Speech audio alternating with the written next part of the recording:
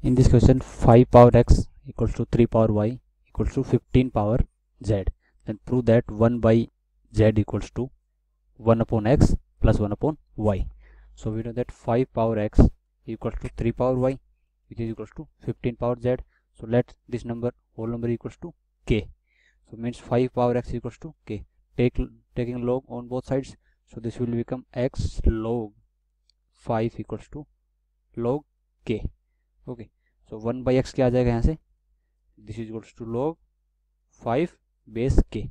Now we know that 3 power y equals to also equals to k. So taking log on both sides, so this will become y log 3 equals to log k. So 1 upon y equals to log 3 base k.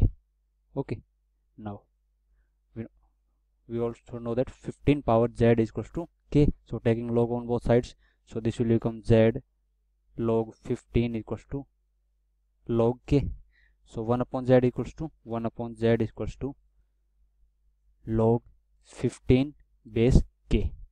Now 1 upon z equals to log 15 base k. So log 15 base k क्या लिख सकते हैं, log of base k 15 is 5 into 3.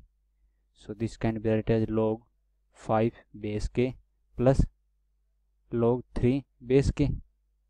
Okay, now 1 upon z किसके equal आ गया, 1 upon z equals to log 5 base k is log 5 base k is equals to 1 upon x का equal है.